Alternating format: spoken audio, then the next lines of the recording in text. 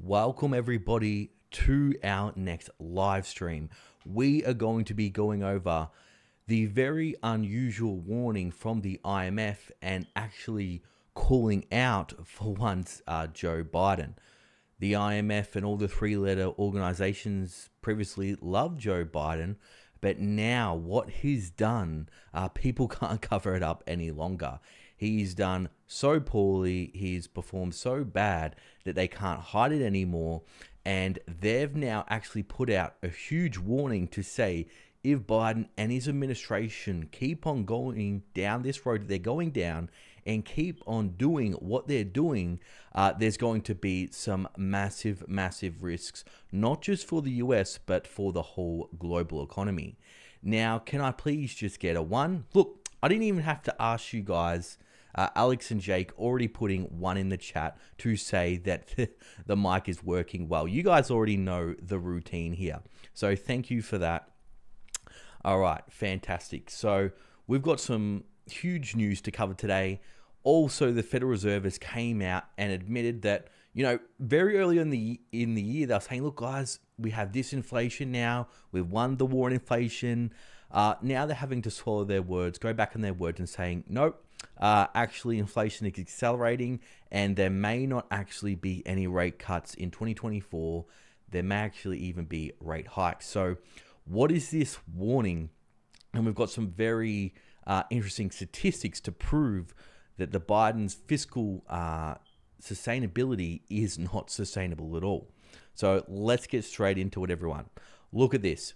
IMF warns Biden's fiscal proficiency pose significant risk to global economy in the great election year. And it's not just election year for the United States. There's many countries that are holding an election this year. So what exactly did they say?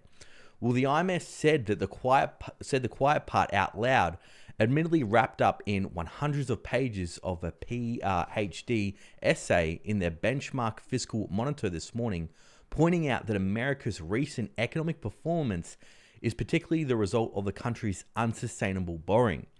So that's exactly right, everyone.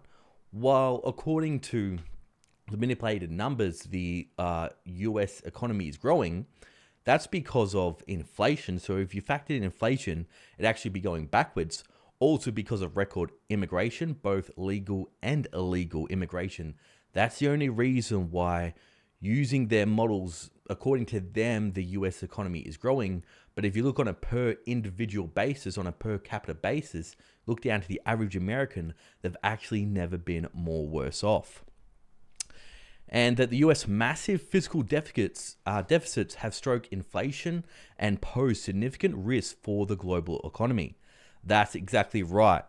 We've had the Federal Reserve try to lift interest rates to stop inflation, but then you have the government, the Biden administration, on the other hand, they're still spending like crazy, taking on $1 trillion worth of debt every 100 days, and they're doing the opposite. That's the reason why inflation isn't going away. They're saying, oh, it's the America's consumer's fault. It's the consumer's fault. You're the problem. The reason why inflation is not going down. They've tried to gaslight the US population to say, you're the reason why it's not going down, when really it's the American government's unprecedented spending. It says here, the exceptional recent performance of the United States is certainly impressive and a major driver of global growth, but we're about to go into a chart. I'll show you a chart in a moment, why they're also going to be the global downfall. But it reflects strong demand factors as well as including a fiscal stance that is out of line with long-term fiscal sustainability. That's right, everyone. This is unsustainable. You know, it took the US hundreds of years to get in their first $1 trillion of debt. Now that, you know, it's going to become every month they're going to add $1 trillion to the debt. The IMF wrote in its latest World Economic Outlook, they added that fiscal policy developments in major economies, notably in the United States, have implications for global financing conditions. That's exactly right. And if they keep on taking on so much debt and keep issuing more and more bonds and the bond market crashes, interest rates will spike.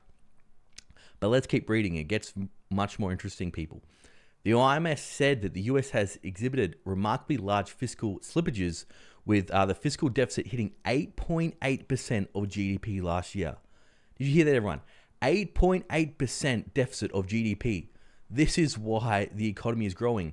The Biden administration is literally looting the population. He's spending so much just to try to make it look like there's a little bit of growth in the US economy.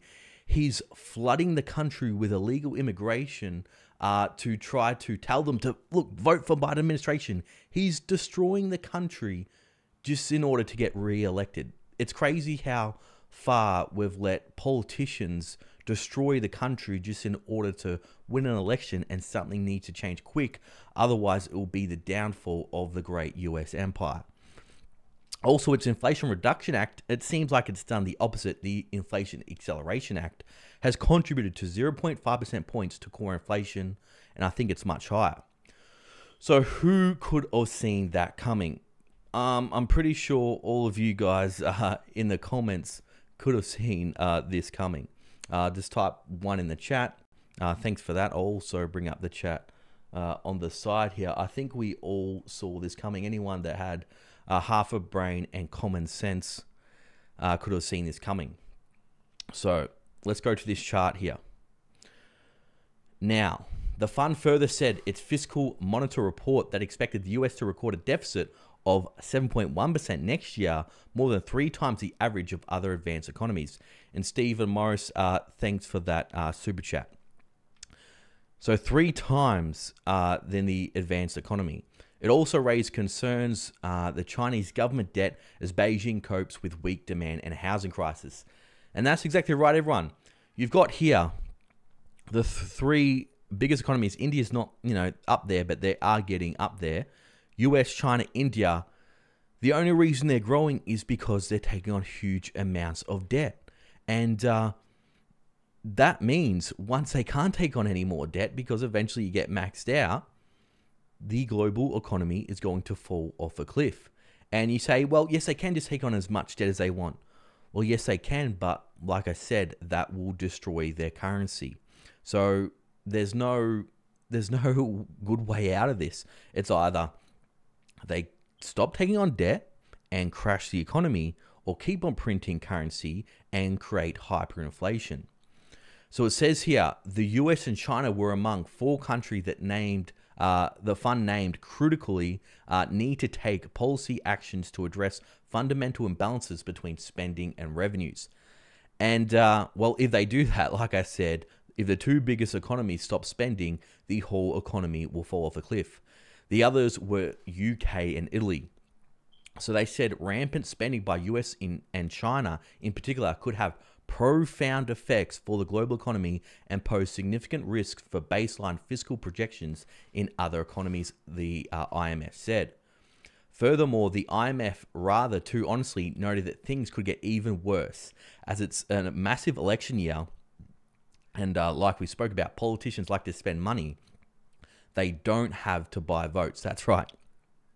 They will bankrupt the country just to buy a few more votes, which is really unfortunate, and something needs to change where politicians can't just, there should be a limit on how much of a deficit politicians should have, because they're using this system now over the past few decades to buy votes, but it's destroying major economies like the US, UK, Australia, Europe, etc. That's how a translation of their findings that deficits in elections year tend to exceed forecasts by 0.4 percentage points of GDP compared to non-election years. The risk of fiscal slippages are particularly acute given that 2024 is being called the Great Election Year. I don't know about you, everyone, but do you feel like this election has never been more important? We've seen the US economy fall off a cliff under this administration, or should I say the past 4 years. We've got record inflation, and we've got the globe falling into war. The world has never been more unsafe. It's never been more unstable under the Biden administration, because the East doesn't take Biden seriously. They're not afraid of Biden. You saw what happened when they were saying, what do you have to say about Iran potentially attacking Israel? And Biden was just like, don't do it. Don't do it. And Iran's like, yeah, you don't scare me, mate. We're going to do it. And it's quite crazy in my mind. How can a man that can't put 2 words together, can't put a sentence together, be in charge of the most powerful, the biggest and greatest economy in the world.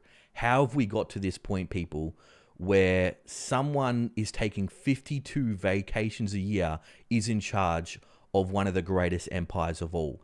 This will be the downfall of the West by letting these politicians destroy our countries, and something needs to change quick. And I hope and pray that it does change quick with this election in 2024. And I think that's why it'll be so important, because I think you and me have had enough, and a lot of people have had enough. We've seen that these policies they've tried to put in to be, progressive, they've not worked, okay? And there needs to be some real action now. They also said support for increased government spending has grown across the political spectrum over the past several decades, making this year especially challenging as empirical evidence shows that fiscal policy tends to be looser and slippages larger during election years. So finally, what does this all simply mean? They note that the IMF chief economist warned that US fiscal positions was of particular concern, suggesting it could complicate the Fed's attempt to return its inflation to its 2% goal. It raises short-term risks to disinflation process, as well as longer fiscal and financial stability risks for the global economy. And we got this out. Powell, all these ads here. Powell says restrictive rates policy needs more time to work. Well, what really needs to happen, everyone? He hasn't got the picture here. And I've been warning you, I don't think the Federal Reserve is going to do anything to stop inflation, because they don't want to be seen as interfering in the election. And also because if the Federal Reserve lifted interest rates to what they need to be, 6% at least, we would see the US government potentially default. Okay, people think they can't default. Well, it's either a default or print the dollar until it becomes worthless. Like I said, there's no easy way out of this. So we are in some real troubled times. And the reason why it is so bad now is because over the past 3 global financial crises, did they fix the problem? No, they simply printed money and covered up the problem. They kicked the can down the road. But we've been hearing this narrative of kicking the can down the road for 4 decades. Eventually, the road comes to the end. Eventually, the road leads to a cliff, and we drop off the cliff unless they take a huge U-turn and huge action. And now is the time for huge action and a huge U-turn. So everyone, I know what you're thinking. Well, okay, things are really bad. Well, what can we do? Well, I've been warning you guys for 2 years now. You need to first get your finances in order. Pay off as much debt as you can, because interest rates are only going to go up. You need to find ways to diversify income, not just one income stream. If you're working a job right now, try to find a way to start a side hustle. I wish there was a simple solution like buy this meme stock and then you'll turn 1,000 into $1 million. That's gambling, people. That's not a real solution. Pay off debt. Find a way to start a side hustle, some kind of business. I can't tell you exactly which one to do. I do YouTube. Maybe you want to do YouTube, but you may have a specific skill. Maybe you're a baker. Maybe you're really good at making cakes.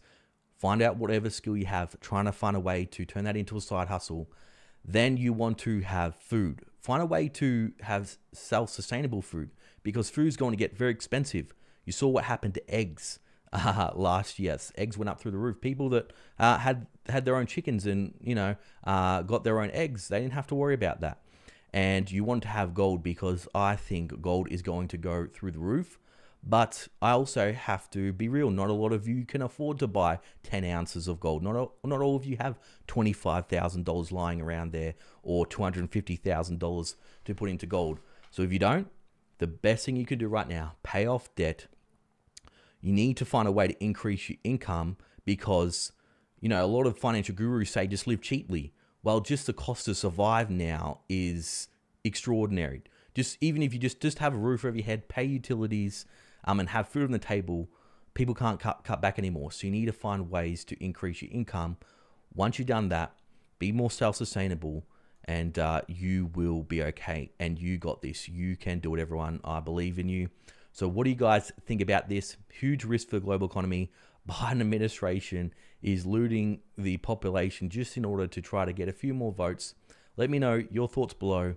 You're awesome. I'll see you all in the next video.